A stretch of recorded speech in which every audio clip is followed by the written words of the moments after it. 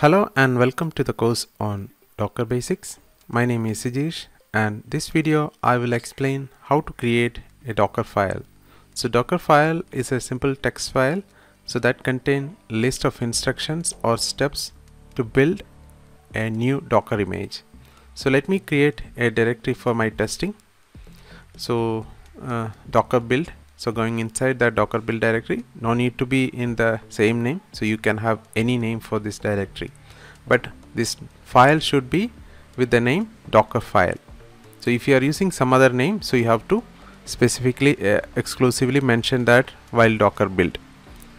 So like any other programming language or any code, so hash here also just for the command. I'm just putting hash and writing something, so that is just a comment. So the Docker will not execute that. And the from keyword, so which is the base image you want to use? So Ubuntu latest. So I'm using Ubuntu latest as my base operating system image. Then maintainer. So it's an optional field. So who has written or who is writing this Docker definition file, or who is creating this image? So I can write my name as Hadoop engineering here. And next is what are the commands or what are the steps we need to execute inside this. So for that I can use the run. So run command will execute while building the image itself. Okay, I'm just using apt-get update, so that will just update the packages, and again another run apt-get install OpenSSH. So I'm going to install OpenSSH. Another thing, you should use everything like -y flag, because otherwise it will ask yes or no and your Docker build may fail.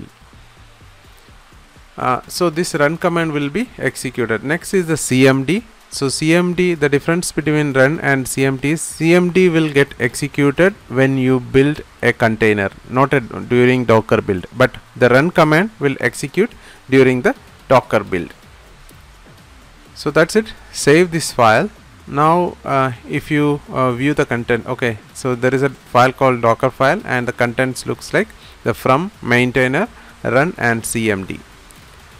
So I can check what are the images available using Docker image ls, and building the image we can use Docker, then build option -t, then what is the name of my image. So I'm just using my Ubuntu, then add some tag :1.0 and dot what is my present, which is nothing but my present working directory. Go ahead and enter. Okay, so this doesn't support an uppercase letter for the name, so I have to change that in name. So let me change it back to lowercase. So now you can see the Docker build process has started. So here you can see from Ubuntu latest. So since the Ubuntu image is not available locally, so it's downloading from repository, then doing all these steps. You can see all the steps, the run it's doing, then what are the steps we have mentioned inside the Docker definition file is doing those things here.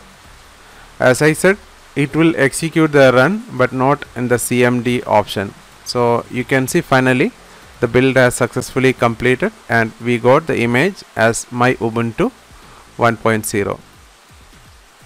Now we can just use the Docker image ls and see what are the images. Here you can see Ubuntu as well as my Ubuntu. Ubuntu is the base image that we used, and along with that, so my Ubuntu is the image that we build.